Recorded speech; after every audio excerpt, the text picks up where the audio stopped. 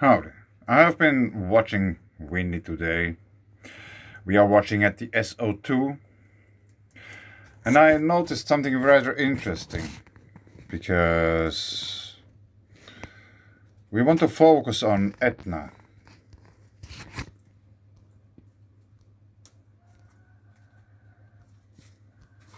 How is it possible I can't zoom in closer? Anyway, now it works. Etna is somewhere here. And check it out. This yellow line is the moment of the now. So we are in the past, coming into the present, so to say.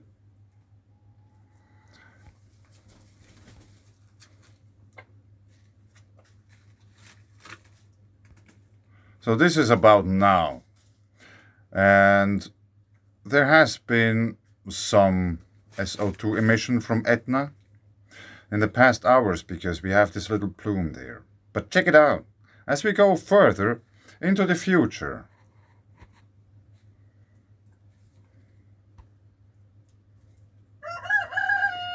in a few hours, according to Windy, it seems that Etna is going to have an eruption.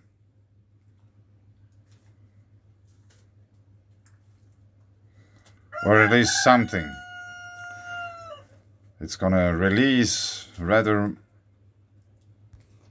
much SO2 compared to the recent hours.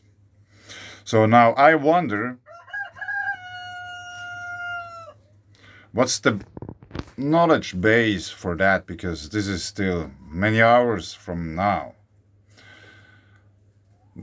Does Windy predict some volcanic activity, or what does that mean? You know, I find this very interesting. And there's tomorrow once again something going on at Etna. Friday. What does that mean?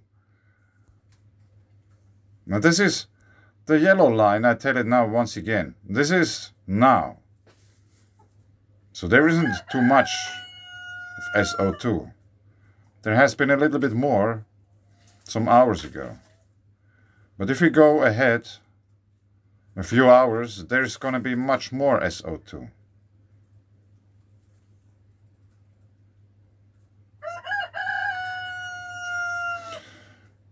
So I try to keep an eye on Etna and see if there's anything going on like this, and if it fits the time frame.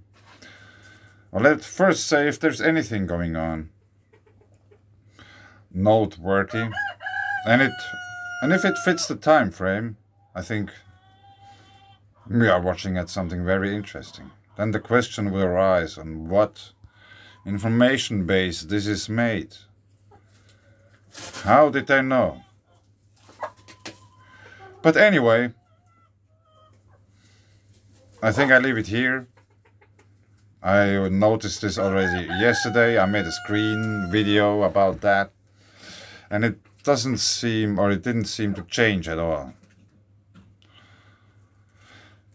So we have to see, and if this forecast is correct, then it's very interesting. Yeah. Thanks. Bye.